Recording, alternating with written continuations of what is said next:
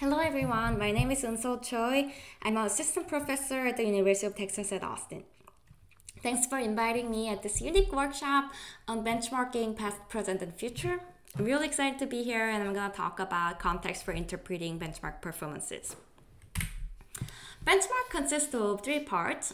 First is data sets that maps input X to Y, and then some evaluation metric that measures that the model predicts answer Y, how much does it score compared to the scored annotation Y. And then of course the model that maps input X into Y. The first part of the talk, I'm going to talk about how are we going to consider the context of different models when we are comparing them. So some models are, models are not all same. They have different characteristics. They use different amount of resources. They are built with different assumptions and so forth. So how can we provide more fair and useful comparison across different models when most of the data benchmark that we have only focuses on the evaluation metric of the final performances. So we are going to particularly look into this resource constraints, trying to incorporate the context of comparing model in terms of resources it's consuming. Okay, so that's going to be first part of the talk. In the second half of the talk, I'm going to talk about the context for benchmark data itself. So data set that we are using makes some implicit exolinguistic context assumptions. So for example, if we're using QA data, which labels who is the vice president and answers Kamala Harris, this data set assumes that we are in 2021 and also geographically we are in the United States. So I'm going to delve more into this issue of implicit exolinguistic context assumptions. So for the first part, before I want to talk a little bit about how is NLP benchmarking and models are going in 2021. There are some general benchmarks that we use a lot, like GLUE or Extreme, that's focusing on general language understanding. And there are this more specialized benchmark focusing on particular aspects, common sense reasoning, multi-hierarchy reasoning, and so forth. There's so many nice benchmarks out there. I just randomly selected some. Okay. Even though benchmarks are trying to capture different things, especially for this specialized benchmark, if you look at leaderboards these days, you will probably notice one trend that regardless of what kind of language phenomena you're trying to capture, the successful models are this really large pre-trained model, trained longer on larger amount of data, perform consistently better on multiple benchmarks.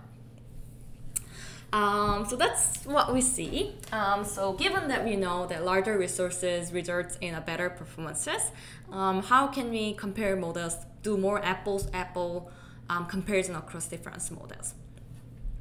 So in 2020, we hosted this Europe's competition named Efficient QA with the goal of this comparing models that uses similar amount of resources. The research question that we had is, under the fixed resource constraints, what would be the best model achieving highest accuracies on QA tests that we are looking at? This competition was joint work with tons of folks. Tom Kiyokowski at Google AI was initiated the project, and Sarah Lin from University of Washington has done a lot of work, and also a lot of wonderful folks that hosted this event together.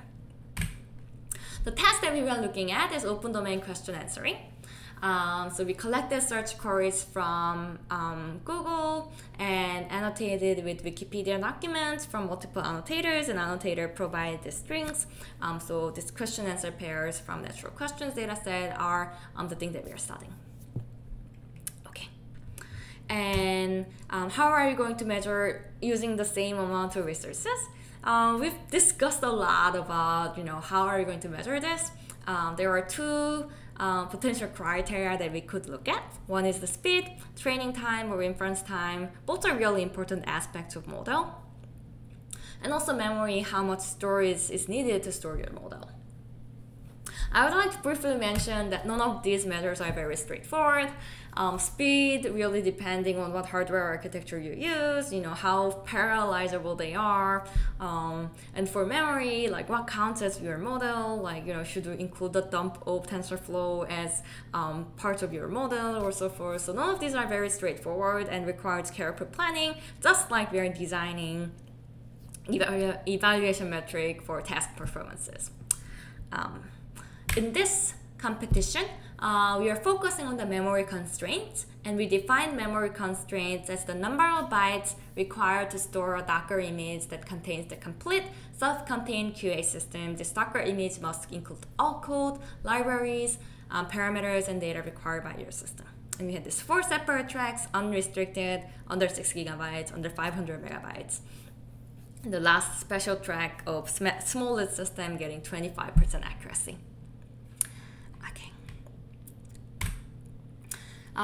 We particularly designed it as a memory constraint because there has been this really interesting trends of 2 different architectures for open domain, solving open domain QA.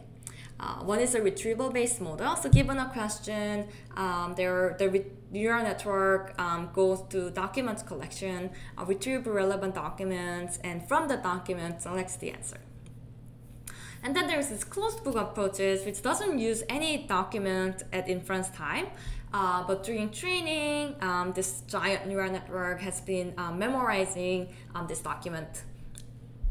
And at test time, given a question, it doesn't retrieve any document, just pops out the answer. And there are some hybrid approaches of this retrieval and closed book answer models as well coming up. So given our same memory constraints, models can use their memory budget to either build bigger neural network or store more documents.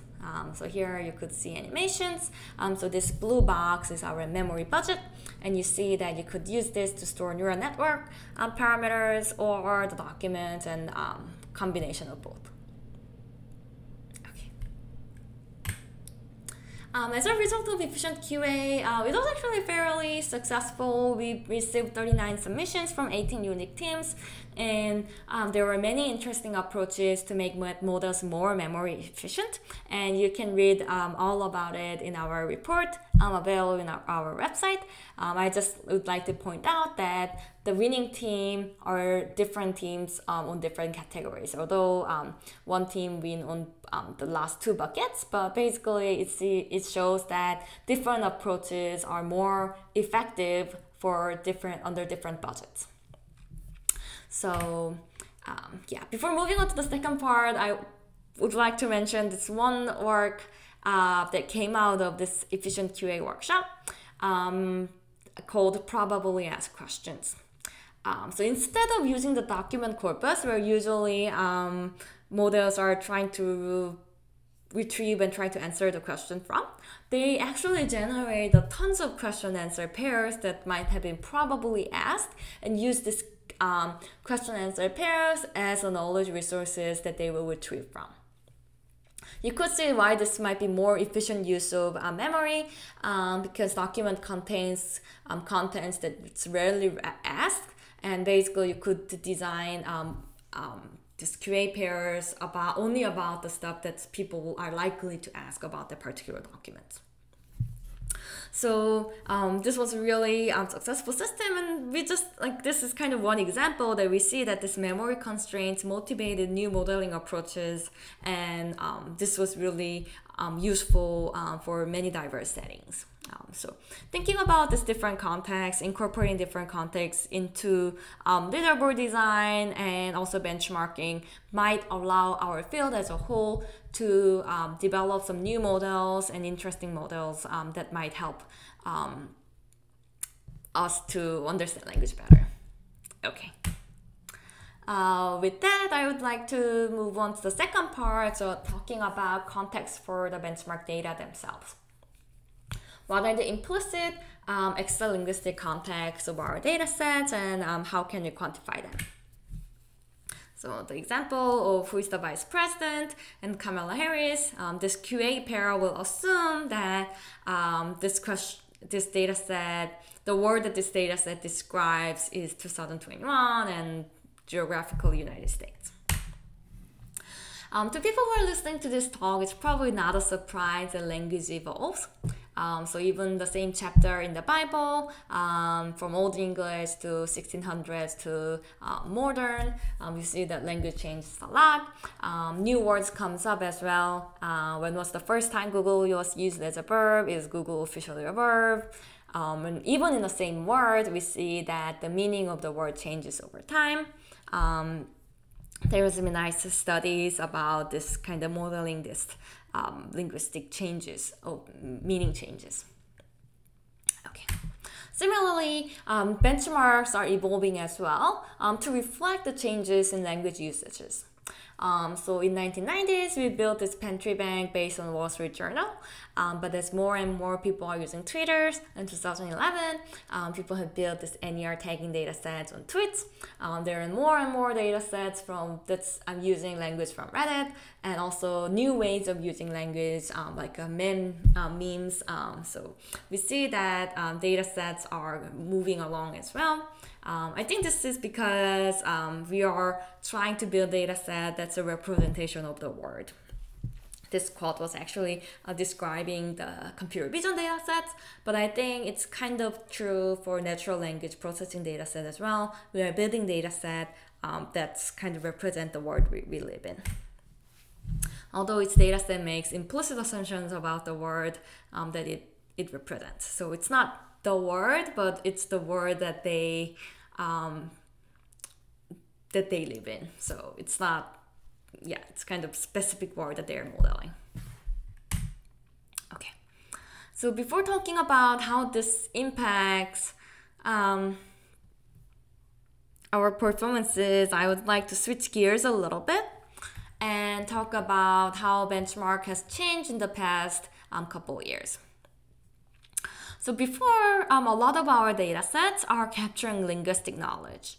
So dependence parse is one good example. You have a sentence and you're annotating this linguistic grammar, part of speech, morphological features, and syntactic dependencies.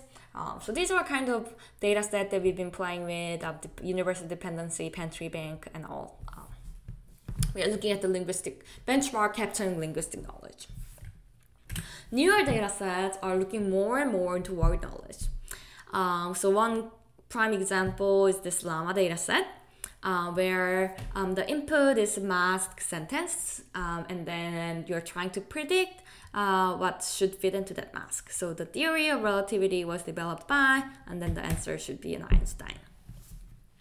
So llama is designed as a probe for analyzing the factual and common sense knowledge contained in pre-trained language model. So similarly, inside the question answering as well, before you are given a document context, and all you have to do is linguistic analysis of matching question to a document context and finding the answer span. But these days, it's framed as open domain question answering, where you just have the question and you have to find the answer. So you are not given the document, so you have to basically you have to retrieve the right document, or if you remember these facts or knowledge about Joe Biden, then you could get the answers. So you could see even inside the same task of question answering, it's shifting from linguistic analysis to more word knowledge inclusive task. Okay. And going from this linguistic analysis to more word knowledge have important implications about how applicable the data set is in the future. Okay, so let's look at these examples of dependency parse or sentiment analysis. Whether the data set was made in 2012 or 2015, a lot of times the annotations are still valid, right? So when you read this sentence about Dark Knight, that 2010 or 2005, or if you read it in 2025, you will probably think the first sentence is positive and then the second sentence is more negative, right? And then the annotation of dependency parse wouldn't change over time either. But if you're looking at this llama data set, you have this Christian Ronaldo plays for mask, and if you're trying to fill in the mask, if you were answering that question before 2018, the answer is Real Madrid, but after 2018, the answer changed to Juventus FC. There's a really nice paper from Buan that recently went archived that captures this, talks about this, time-aware language models as temporal knowledge bases. Yeah, it's an observation that's shared by many people. And also there's this this temporal dependence of pre-trained language models themselves as well. So another nice paper, pitfalls of static language modeling from DeepMind was observing that pre-trained language model trained on a corpus collected up to a fixed timestamp perform worse when it's trying to capture text from the future utterances. So temporal dependence is real and it's affecting our benchmark as well as model in many ways. And particularly, I was looking a little bit into this temporal dependent of question answering. So for this particular question that's really relevant these days, which COVID vaccines have been authorized for adults in the United States, depending on which timestamp you're answering this question, the answer should change. And also geographical dependence also happens. So if the question was which COVID-19 vaccine have been authorized by our government, if you're in the United States versus if you're in Australia, the set of answers will be different. Okay. So it's like when you're building benchmark data set that's more and more capturing the knowledge, then this extra linguistic context seems to interfere with our benchmarks.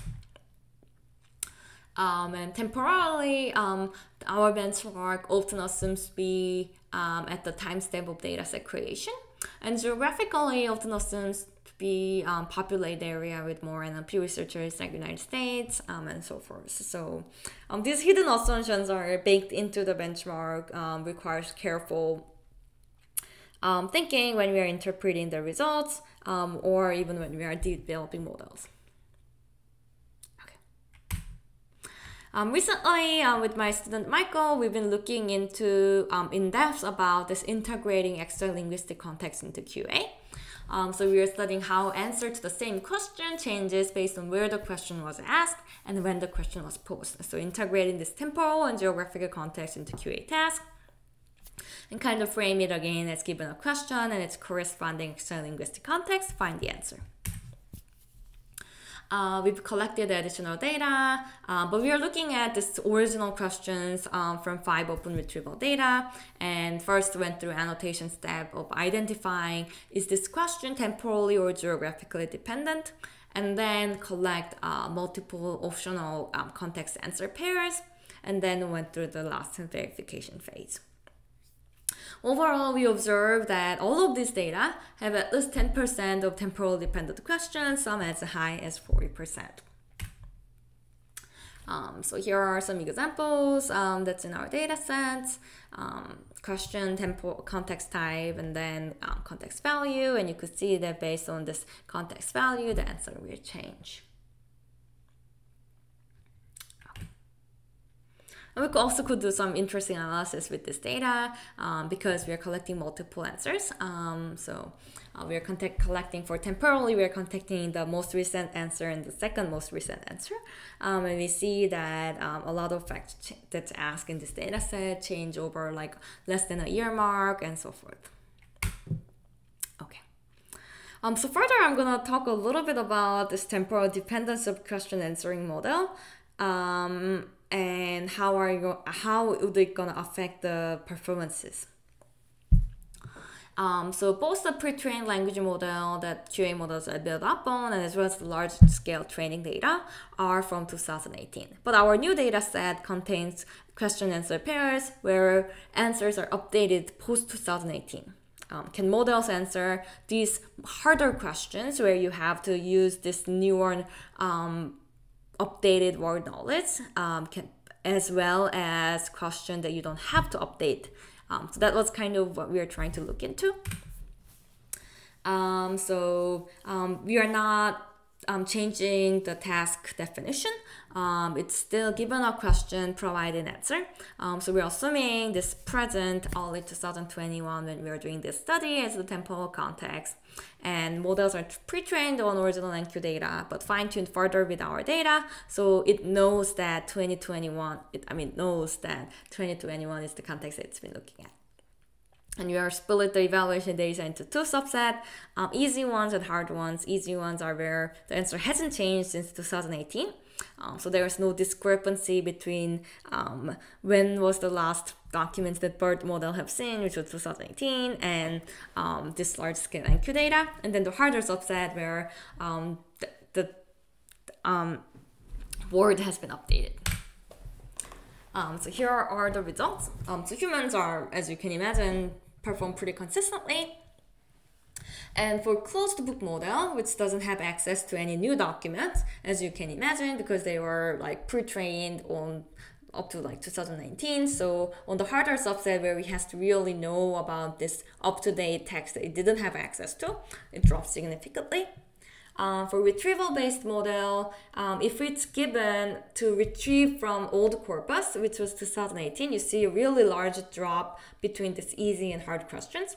But when it's given that the newer corpus to retrieve from, actually the performance improves significantly. But still, the model is like 10 points worse on these questions where the fact has been updated. So it seems like there is like artifacts, the temporal artifacts that goes into model performances. We actually have a bunch of more analysis, and I'll be happy to chat about it. We're also looking into this geographical context. So this is the same setup of open domain QA. We are posing this question, ambiguous question with missing geographical context. When was the last time states were created? And we're trying to see like what geographical context the model is assuming and generating answers from. So we are comparing the predicted answer against the answer from specific geographic context as world references. And not surprisingly, the model usually assumes the context to be in the United States. India was another popular option, and for rare locations, the match was a lot less frequent. And surprisingly, there was like not that much difference between the retrieval-based versus closed book model here. Okay, so I've talked about this interplay between extra linguistic context and the benchmark, and so that kind of keeps us hanging, like how should we keep benchmark relevant for the future when our language evolves daily and the word knowledge that we deal with. One way to deal with is that we can fix the word knowledge that we will query from.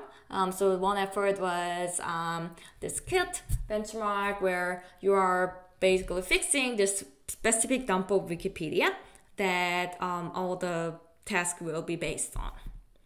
This makes it easier to compare the models, but it's kind of unsatisfying in a sense that you don't want to rebuild this data sets with newer data stems all the time, right? So that's kind of pros and cons. Second approach is just keep updating the test set with newly acquired examples. So there has been some papers like Turing Advice, which is using more recent Reddit post as a test set. And Dynabench, which keeps generating new test examples, although it has slightly different focus of generating more challenging examples for the model. And just more thinking about like when does benchmark stops being relevant. One way we've been using data sets, I think, was that we have human performance, and if the model performance gets to the human performance, then maybe that's when we should stop using this benchmark. But maybe another criteria that we should consider is when language or knowledge that's represented in this data set no longer reflect our word. Right, when the extra linguistic context that's assumed start to be different from where we currently stand. Thanks for listening to my talk. I was talking about how should we consider different types of context when interpreting benchmark results. I was talking about that we should consider this computational resources when evaluating different models and benchmarks. And also we should consider and really think about extra linguistic context that's baked into our benchmark data. And the remaining question is how can we keep our benchmark relevant in the further future when language usage changes dynamically. Thanks so much for your attention.